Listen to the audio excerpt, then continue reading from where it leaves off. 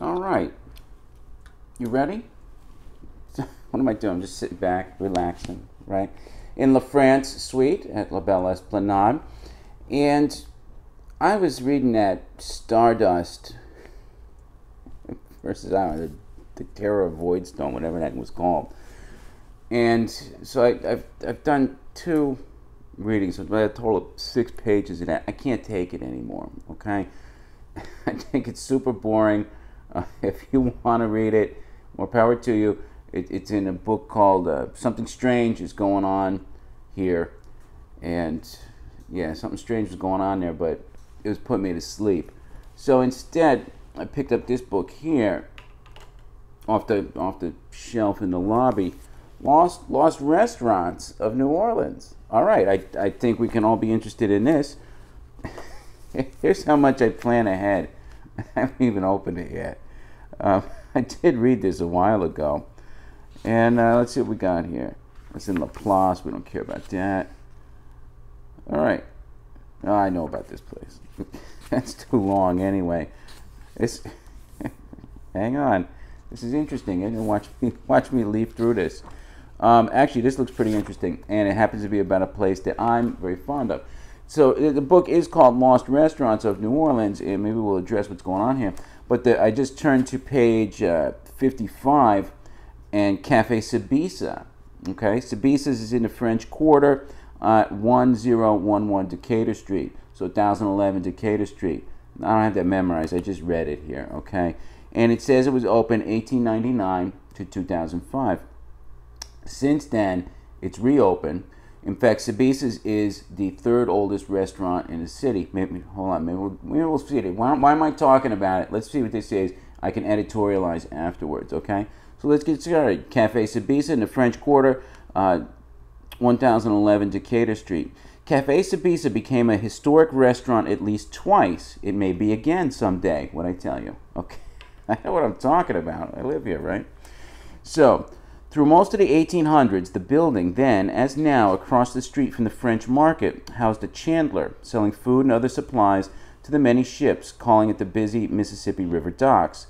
It's reputed that it also served other needs of the seamen and was a bordello for a good while, hardly the only one in the vicinity. They say this about every freaking building down here, okay? Bordello. I don't know about you, but that doesn't it doesn't excite me too much. Something was a bordello 100 years ago. All right. Anyhow, I wouldn't go then. I wouldn't go now. Okay. The French Quarter became the de facto Italian Quarter in the late 1800s. It's particularly in the French Market area. The Sabisa, which is spelled S-B-I-S-A, the Sabisa family took over the Chandler's store and made it into a restaurant. The customers were waiting. There were many bankers, shippers, and other businessmen in the neighborhood. After the main port action moved to other parts of town, Sabisa's declined from a meeting place for busy people from elsewhere in the world to a worn-out joint whose primary customers were long-time regulars. I love a place like that. I really do. All right, anyhow, by the 1970s, it was more a bar than anything else, serving the last of a dying clientele. In 1978, Dr. Larry Hill, formerly a partner at the hip Marty's restaurant. Marty's was a nice place too. There's another place closed and then reopened. It's closed now, but I digress. So anyhow, formerly a partner at the hip Marty's restaurant, acquired Sabisa's. He performed an inspiring restoration of the building, keeping the oversized exposed wooden beams, but cutting through the second floor to create a mezzanine. This aired out the space considerably.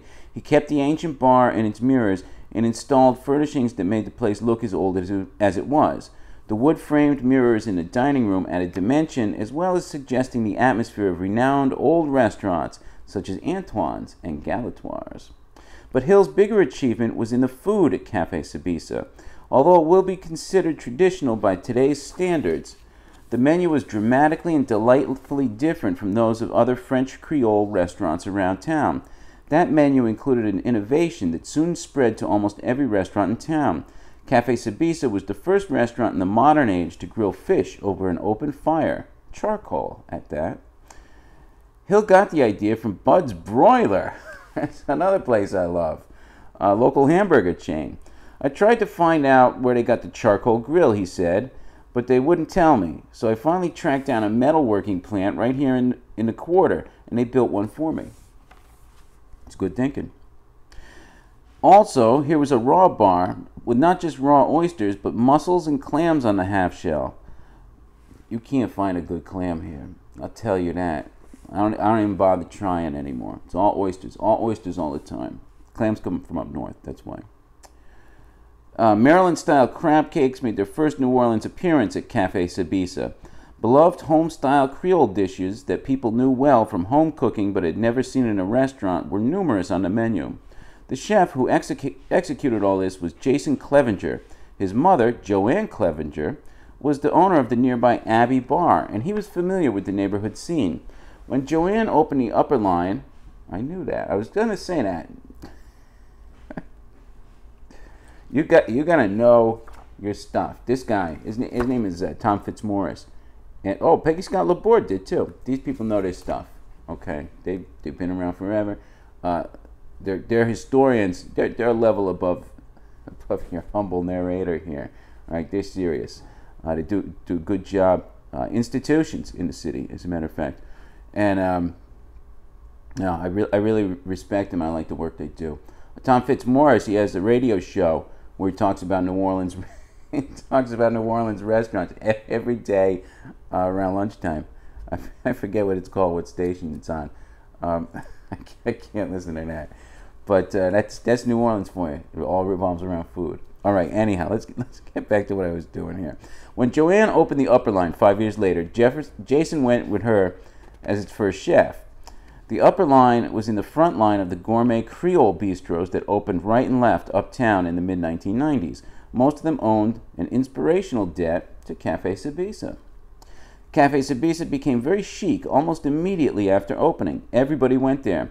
It was especially popular with the French Quarter's gay and arts community, which made the place a headquarters. That went on for a decade. Then Cafe Sabisa declined, probably because there were by then many restaurants copying its playbook. It closed in the early 1990s, but returned shortly after. Charles and Craig Napoli, who owned the Boot Lounge near Tulane, I'll tell you a story about that in a minute, the Boot Lounge in Tulane, bought it at an auction. They originally intended to sell the restaurant business and keep the real estate, but they came to like the dynamics of the place and kept it going. However, Cafe Sabisa never regained its hip edge and became a traditional Creole restaurant serving food that bordered on cliché, which wasn't a bad business move in that neighborhood, heavily trafficked as it is by visitors. Cafe Sabisa attempted to reopen after Hurricane Katrina, but none of the several efforts stuck. It's such a fine restaurant property, and it's hard to imagine it won't be back, but as of this writing, it's best in suspended animation. Guess what? I got an update for you. It's not. It's actually gone through two owners. We went there the first time probably about 6 years ago, and we met the owner. It's not like we went out of our way. He just happened to be there. And so we sat at the bar. We had some kind of rabbit. Drinks were good. Atmosphere was good. Like this description says, there's a balcony that goes around a dining room. Usually got a little jazz quartet playing. But the food was excellent. And we went there 2-3 times and liked it. And then out of business. Who knows why? I have no idea. And now we got new owners again. And they've had it open for about 3 years, I think. And we've only been once, but you know when we went for Thanksgiving with some friends of ours, and we were so impressed. Okay, so Thanksgiving, super busy. It wasn't bad. They didn't rush us out or anything. We took our time, enjoyed ourselves. The food was excellent. A lot of the original recipes, like he's saying from Jason Clevenger, and we had the court bouillon. It was some kind of seafood stew. Man, that was good. I still think about it, and it's been a year. So I need to get back to it. We talk about it all the time. We just don't. We don't go to the quarter very often, and there's so many restaurants, right? There's over 1,200 restaurants in New Orleans, And Melanie and I, we've eaten it over 500 of them because that's our job. Got to be able to talk about these things and make recommendations to people. So I really enjoyed reading this, which I thought was much more interesting than Stardust the Super Wizard. And I think we got a go here. I was going to read the autobiography of P.T. Barnum, a personal hero of mine. But no, this is good. It gives me something to talk about, so that's nice. And what about the boot? The boot is some college dive over by Tulane University, and the only reason I'm laughing, I'm talking about it just yesterday. I was talking about it with somebody. We're reading something. We're reading a Lonely Planet guide. It says bars recommended uptown. The boot. Like, yeah, maybe if you're 20, you want to get in underage, go to the boot. I don't go to the boot, okay? And maybe you want to. I don't know. It's up to you. I know people who've gone and they've lived to tell the tale. A lot of fights break out there. A bunch of drunken college kids. Anyhow, that's enough of that digression. We're running out of time here. It's getting overly long. So we're in La Belle Esplanade, #1 place to stay in New Orleans, #3 in the United States, #17 place to stay on planet Earth, as Eric from the Bike Tour Company likes to say. Looking for some place to stay in New Orleans that's off the usual tourist radar. Treadmill there. Here we are. Close to the French Quarter, close to City Park, close to all the tourist stuff that you're going to want to see, and much, much more. All right, welcome to Real New Orleans. All right, that's all I got today. Actually, it's not. I could go on forever.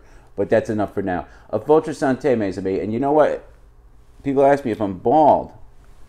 Even when I tell my, hey, a votre santé, mes amis, guess what? I'm not bald. I got a full head of luxurious hair. All right. So on that note, you have yourselves a great New Orleans day today, wherever you may happen to find yourself, okay? All right, ciao.